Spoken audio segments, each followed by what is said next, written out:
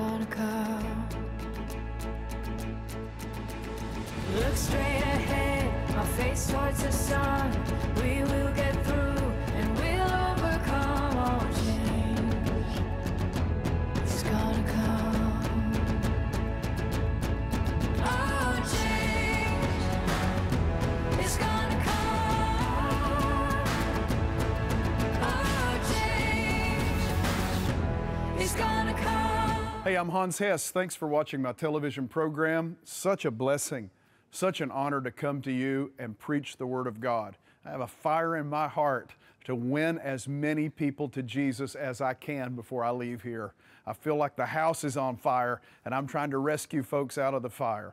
So thanks for watching today. We're going to get into the Scripture, and I want you to open up your mind and open up your heart. Take just a few minutes and listen to what I have to say and allow God to speak to you today. Believe God. Elevate your faith today as you listen, and believe God for great things.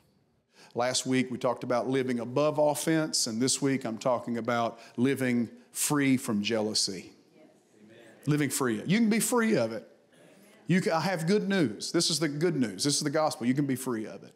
Book of 1 Samuel chapter 18 verse 5. So David, well, let me drop down to verse 7 and read this. So the women sang as they danced and said, Saul has slain his thousands and David his 10,000s. And verse 8, then Saul was very angry, and the saying displeased him. And he said, they have ascribed to David 10,000s, and to me they have ascribed only thousands. Now what more can he have but the kingdom? So Saul eyed David from that day forward. So what's happening here is that in the story of David and Saul, Saul being the first king of Israel, God had chosen this guy. He was the one that Samuel had anointed to be king, and he did great for a season. But then his life started falling apart, and he started disobeying the Lord. And it got so serious that God took the kingdom from him. God raised up the young boy David, the youngest of his family, a boy who was a sheep herder. God raised him up, and Samuel the prophet anointed him to be the next king of Israel. And if you read that transition in the book of 1 Samuel, it's interesting because in one pivot, the Spirit of the Lord comes on David and the Spirit of the Lord lifts off Saul. The Spirit of the Lord comes on David. He will be the next king, and then it lifts off Saul. And then from that moment on, we see David appear. David defeats Goliath in the battle. And then after that, Saul puts him as the head of his armies. And as the head of his armies, he obviously goes out and does great exploits. And then as they're marching through the streets, all the ladies come out and they say, Saul, he's okay. He's killed thousands, but David has killed 10,000s. And Saul had a choice, even though the Spirit had left him, even though the kingdom was taken from him, Saul still had a choice that day, I think, to bless David. But he chose not to. He could have said, this is my protege. This is the young man that's going to take the kingdom, and this man will do greater things than I have ever done. My ceiling's going to be his floor, and I'm going to pass the baton to him, and he'll be great. But he didn't do that. Instead, he got jealous. He got jealous and he got angry. And from that moment on, he pursued and ran after David, trying to take his life from him. Why? Because jealousy will do that. Jealousy destroys relationships. Jealousy destroys marriages. It can. Jealousy can destroy families. Jealousy can destroy churches. Jealousy can destroy your life. James Dobson said jealousy is like termites in a house. They come and they're eating away at the foundation and just eating you up and eating you up. So we're going to get some pest control today, and we're going to kill these things out. Amen? It's not going to take our life and rob our joy. And jealousy robs your joy. You can't be happy because you're thinking about that. It's in you. That jealous thing is working in you. Spirit of jealousy. But as God's people, we need to rise above this. Can somebody shout amen? Amen. The Bible says, however, let me just start out with this, and y'all just track with me today, because the Bible says, and it's interesting, that God is jealous. That there is a godly jealousy The Bible says in Joshua chapter 24 that Joshua was really rebuking the people, and he said, you cannot serve the Lord, for he is a holy God. He is a jealous God. Then in the book of Exodus chapter 34, you have to think about it, as the children of Israel were getting ready to go into the promised land, and God was preparing them for that. God said in verse 13, he said, but you shall destroy their altars and break their sacred pillars and cut down their wooden images, for you shall worship no other God, for the Lord, whose name is jealous, is a jealous God. So God was so jealous, his name was jealous. And when we see a name of God like that, we know it is a characteristic of God, like Jehovah Jireh, he is the God who provides, or Jehovah Shammah, he is the God who is always there, or Jehovah Sidkenu, he's the God of righteousness. Well, he's a God whose name is jealous. But with God, his jealousy is perfect and holy. There's no sin in it. There's no unrighteousness in it. So what does that look like? For God, jealousy means he wants to protect the covenant relationship he has with people. He wants to protect the covenant relationship he has with us. So God wants us to himself. This is all through the Bible. It's so beautiful that as you read through the wisdom literature, recently I taught through the book of the Song of Solomon on Wednesday nights online, and I saw this unfolding as we walked through that book and began progressing through it, that it's the story of a young woman and a young man who are going to get married, and I think there is a marriage chapter that happens in that book, actually. But it's about their love for one another, and it's about their passion for one another. And the book gets like steamy. But not like modern junk. It takes you to the brink and leaves the rest for imagination. But anyhow, you see by the end that they're not satisfied until they have each other. Why? Because love leads to possession. Love leads to possession of the beloved thing. And it represents the relationship between Christ and his church. He wants all of us, and we should want all of him. He wants all of us, and we should want all of him. We want full possession. That's what we want. We want to be the bride walking in, and the bridegroom is there. We did this beautiful wedding yesterday. And I get the best position in the house. I get front and center.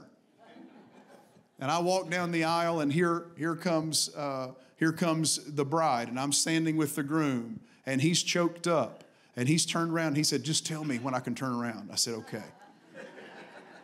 And he turned around, and then tears are flowing, and she's walking in, and I'm thinking of other things so I don't get choked up and cry because I'm trying to make it through this. Just beautiful. Amen. That's the moment where they say, "I'm yours forever and you're mine forever." Come on, some married people should be amening me right now and giving me some love in here. That's the moment when it's like, "I'm yours forever, you're mine forever." That's what God wants. And in that sense, he's jealous of us. He doesn't want us to give our lives to him and then spend the rest of our lives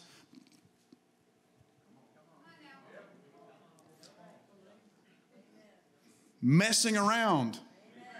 You don't want to get married and then have to deal with unfaithfulness in your marriage. You don't want to do that. That would be the worst nightmare ever, to think, well, I'm going to marry you, but I know you're going to be unfaithful. There's a metaphor. Think about the book of Hosea, talking about metaphors. God tells Hosea, who is a prophet, go marry a prostitute. But he had her do that because he was using it as an example to show Israel how unfaithful they had been and how jealous he was. And then what did he have to do? He had to go forgive her and bring her back. to show how much God loves us, that even though we've been unfaithful, He still comes after us and brings us back. He's that jealous. Man, I could preach on this all night long. I just love this story. God loves us with a righteous jealousy. It's one of His divine attributes.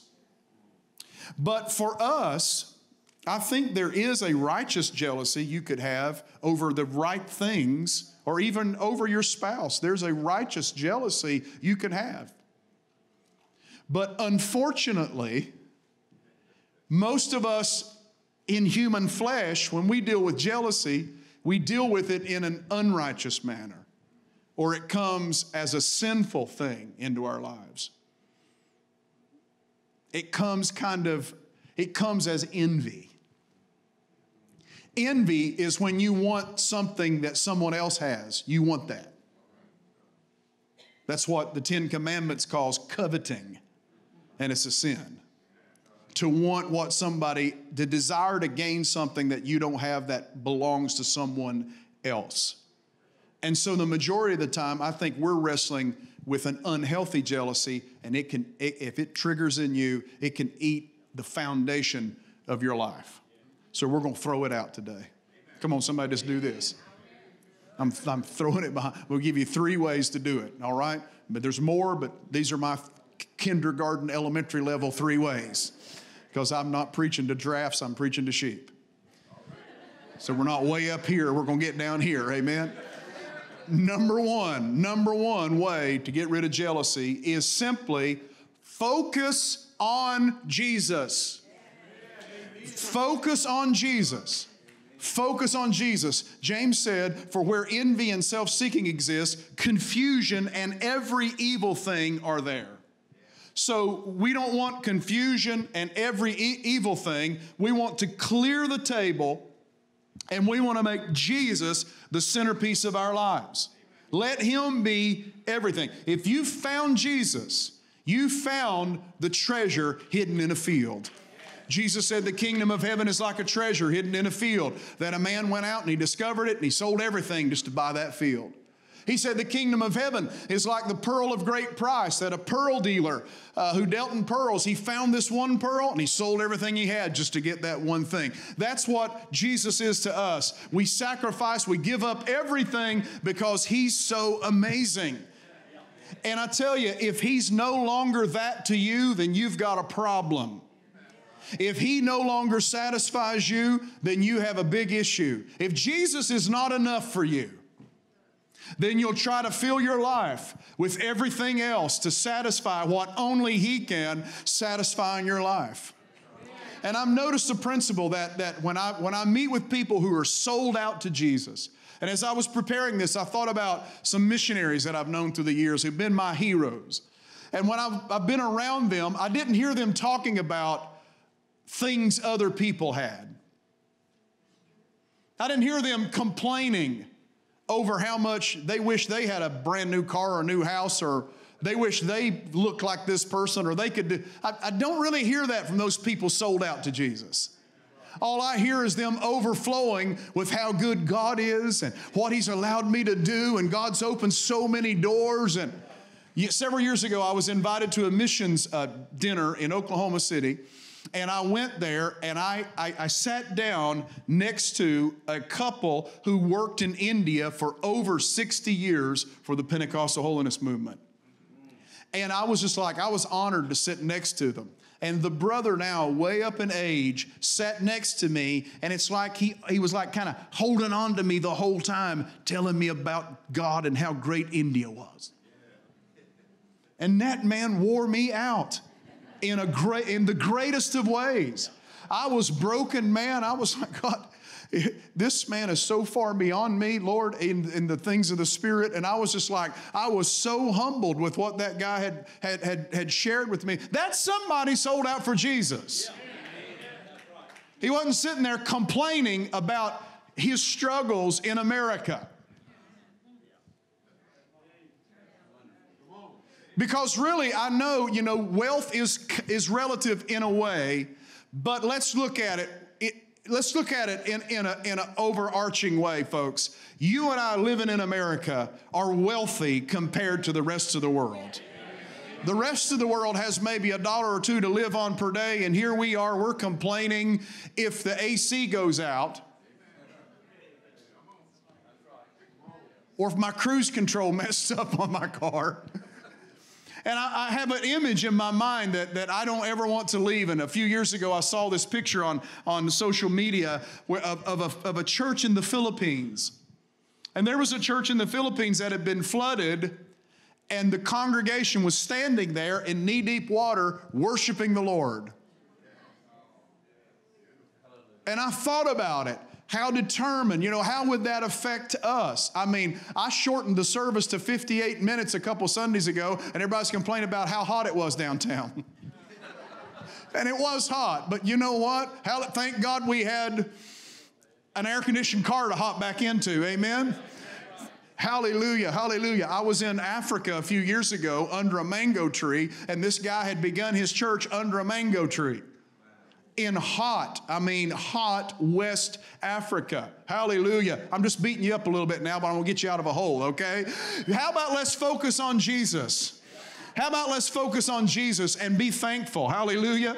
How about let's make Him the main thing? And if He becomes the main thing, everything else kind of melts away. When He becomes the main thing, all those addictions you can just walk right out of. When He becomes the main thing, all of those previous sins and snares that were holding you back before just seem to melt away from your life. When He's the main thing, you're like a moth drawn to the flame. And the closer you get to the flame, the more you die, till eventually you're just stuck to the light.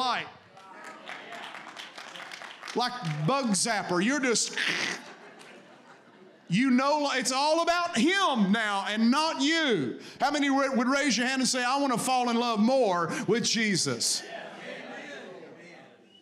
Second way you can walk out of this is you must stop comparing yourself with other people.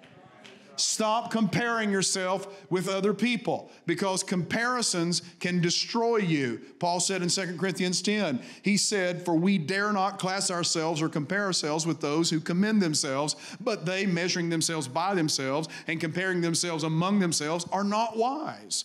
He said, we, however, will not boast beyond measure.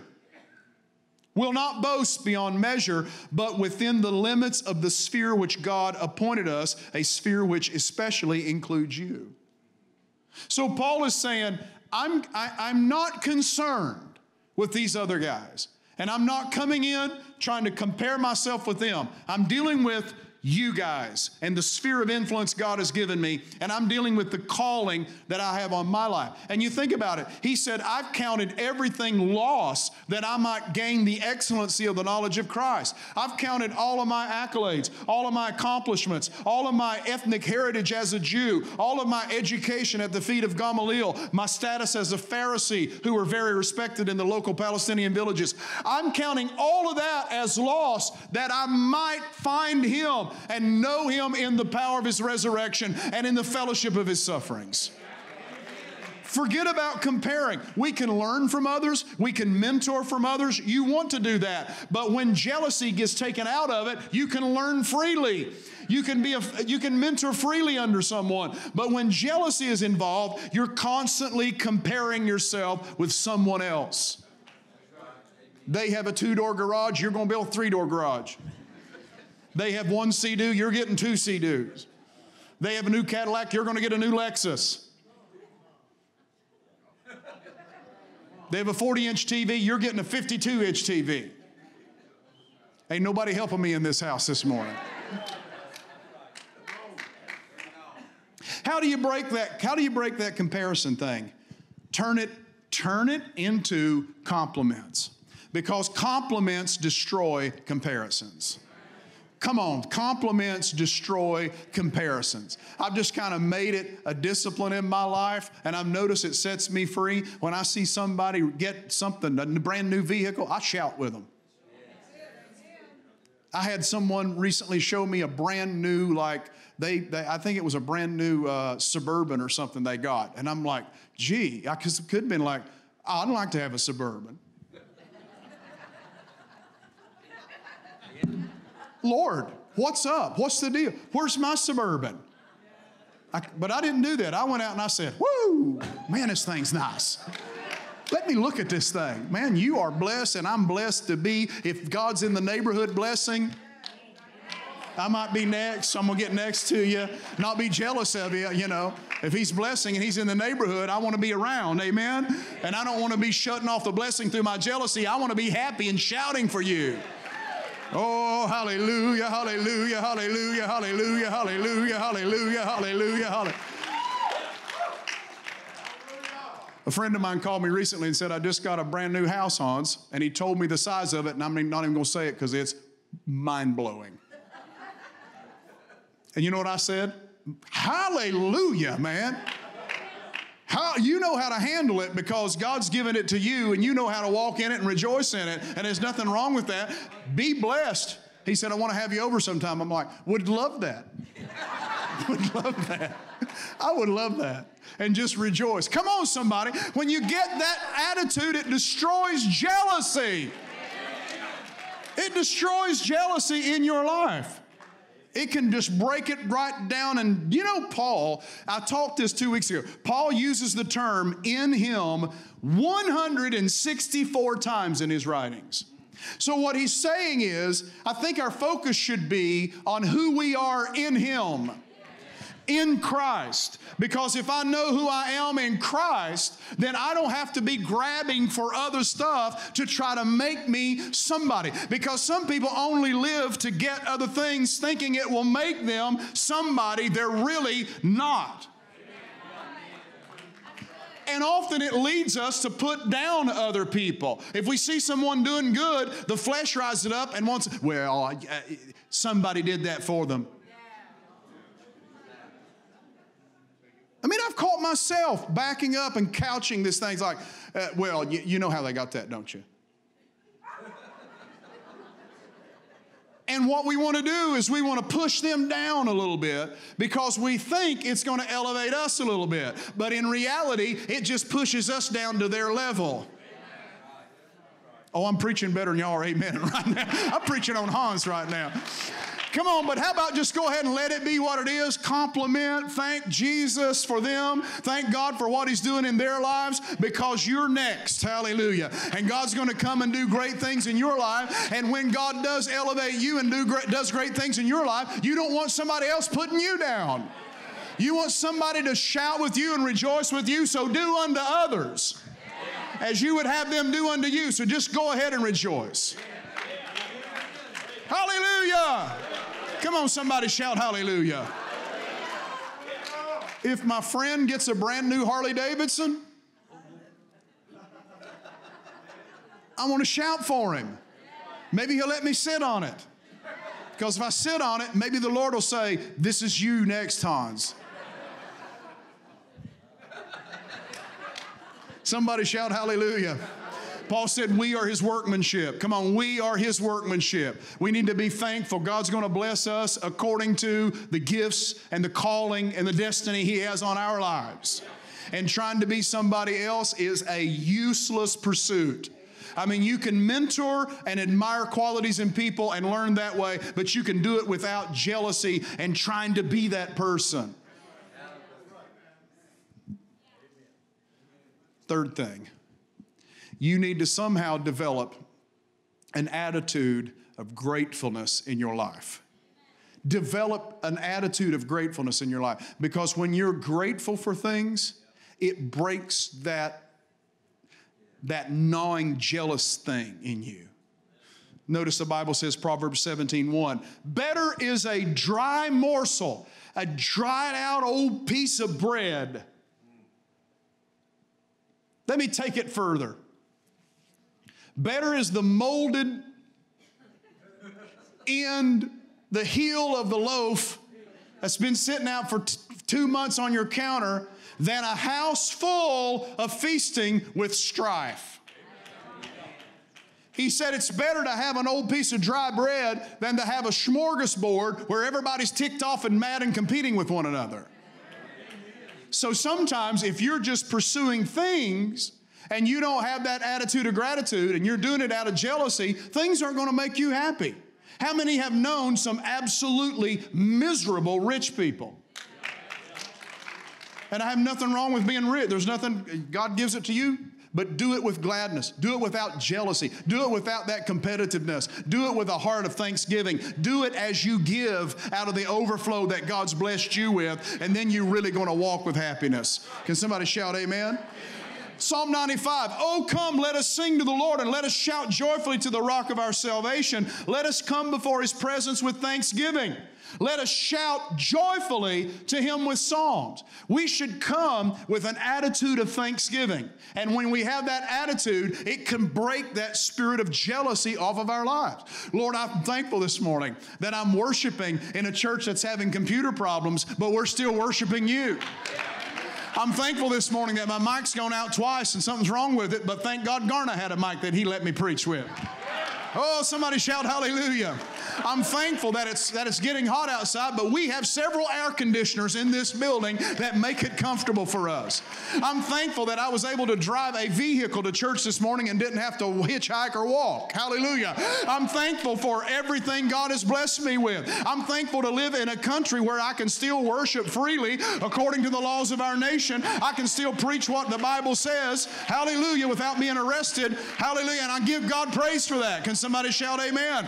I'm thankful that I'm saved and sanctified and filled with the Holy Ghost and on my way to heaven and waiting the return of the Lord. I'm thankful that God has given me joy that the world couldn't give me. I'm thankful God has given me peace that the world couldn't give me. I'm thankful for a cross. Praise God. Thank you for listening today, and thank you for opening up your heart to hear the Word of God. Listen, I want to pray for you quickly before we go off the air here. If you have any needs in your life, or if you've never accepted Christ into your heart, I really want to see you make it to heaven. I want to see you finish this race well. Amen? God has provided the greatest gift of all history. That is, He gave us His Son who would die for us so that we wouldn't have to face eternity without God. So if you've never accepted Christ into your heart, let's start there today. Then I'm going to pray for healing and other needs in your life. So just pray this with me. Father, I accept Jesus Christ as my Savior. Forgive me of all sin and become the Lord of my life, Lord Jesus. In Your name, I pray.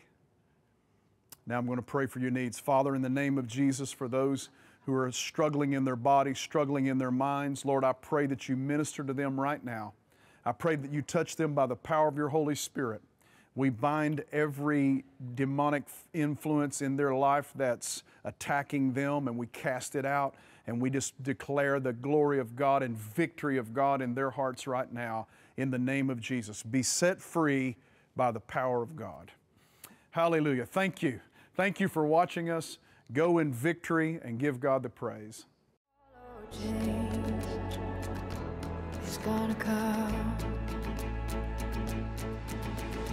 Look straight ahead, my face towards the sun.